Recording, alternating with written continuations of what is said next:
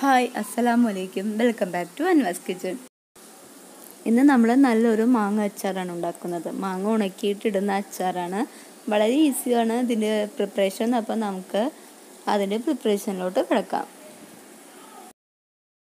6 മാങ്ങയാണ് ഞാൻ എടുത്തത്. അതും പിന്നെ ഒരു 8-10 പച്ചമുളകും കൂടി ഉപ്പ് തേച്ച് ഒരു രാത്രി മുഴുവൻ വെച്ചിരുന്നതാണ്.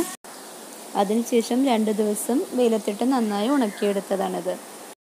മുളക് പൊടി, കടുക്, പരിപ്പ്, വെളുത്തുള്ളി ഇത്രയും കൂടി ഞാൻ എടുത്തിട്ടുണ്ട്. മുളക് പൊടിയും കടുക് പരിപ്പും സെയിം ക്വാണ്ടിറ്റിയാണ് വേണ്ടത്. അപ്പോൾ നമുക്ക് ആദ്യം പാനിൽ വെളിച്ചെണ്ണ ഒഴിച്ച് ചൂടാക്കാം. വെളിച്ചെണ്ണയാണ് യൂസ് ചെയ്യുന്നത്. അത് ചൂടായി വരുമ്പോൾ നമ്മൾ എടുത്തതിൽ പകുതി വെളുത്തുള്ളി വെളിച്ചെണ്ണയിലിട്ട് ചൂടാക്കിയെടുക്കും. പകുതിയേ ഇപ്പോൾ എടുക്കുന്നുള്ളൂ, പകുതി പിന്നെയാണ് എടുക്കുന്നത്. ചെറിയ വെളുത്തുള്ളി ആയതുകൊണ്ടാണ് കുറച്ച് കൂടുതലുണ്ട്. വെളുത്തുള്ളി ഇതുപോലെ ചെറുതായി അരിഞ്ഞു വേണം എടുക്കാൻ.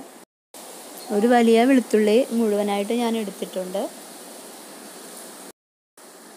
വെളുത്തുള്ളി ഒന്ന് മൂത്ത് വരുമ്പോൾ നമുക്ക് മഞ്ഞൾപ്പൊടി ഇട്ട് കൊടുക്കാം.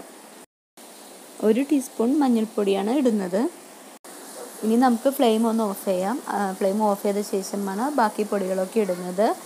അപ്പോൾ നമുക്കിനി മുളക് പൊടി ചേർക്കാം. ഒരു 3 ടേബിൾ സ്പൂൺ മുളക് പൊടിയാണ് ഞാൻ എടുത്തിരിക്കുന്നത്. അതിനേക്കാളും കുറച്ച് കുറവാണ് കടുക് പരിപ്പ്. അപ്പോൾ അത് രണ്ടും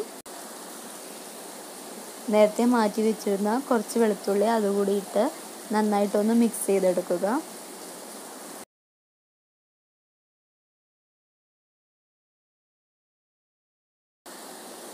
ഇനി നമുക്ക് ഫ്ലെയിം ഒന്ന് കൂട്ടി വെക്കാം. എന്നിട്ട് ഒന്ന് നന്നായിട്ടൊന്ന് ഇളക്കി കൊടുത്ത ശേഷം മാങ്ങ ഇടാം.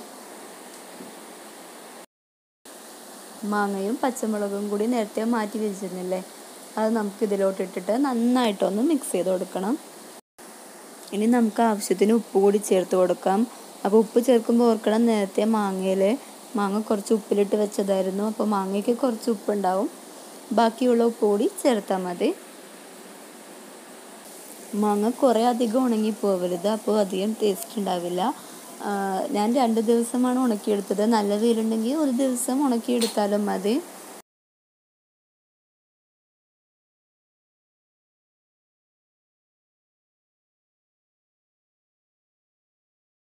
നമ്മുടെ അച്ചാർ റെഡി ആയിട്ടുണ്ട്. നമുക്കിനി അതൊരു ജാറിലോട്ട് മാറ്റാം. എപ്പോഴും അച്ചാറൊക്കെ ഇട്ട് വെക്കുമ്പോൾ ഗ്ലാസ് ജാറിൽ വേണം ഇട്ട് വെക്കാൻ, പ്ലാസ്റ്റിക് യൂസ് ചെയ്യരുത്.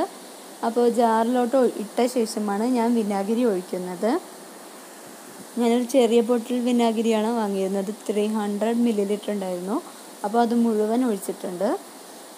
അപ്പോൾ നമ്മുടെ അച്ചാർ റെഡി ആയിട്ടുണ്ട്. വളരെ ടേസ്റ്റിയാണ്. നിങ്ങളെല്ലാവരും എന്തായാലും ട്രൈ ചെയ്ത് നോക്കണം. നിങ്ങൾക്ക് വീഡിയോ ഇഷ്ടപ്പെട്ടാൽ ലൈക്ക് ചെയ്യുക, നിങ്ങളുടെ ഫ്രണ്ട്സ് ആൻഡ് ഫാമിലിക്ക് ഷെയർ ചെയ്യുക. ചാനൽ ഇതുവരെ സബ്സ്ക്രൈബ് ചെയ്യാത്തവർ സബ്സ്ക്രൈബ് ചെയ്യുക. Thank you for watching.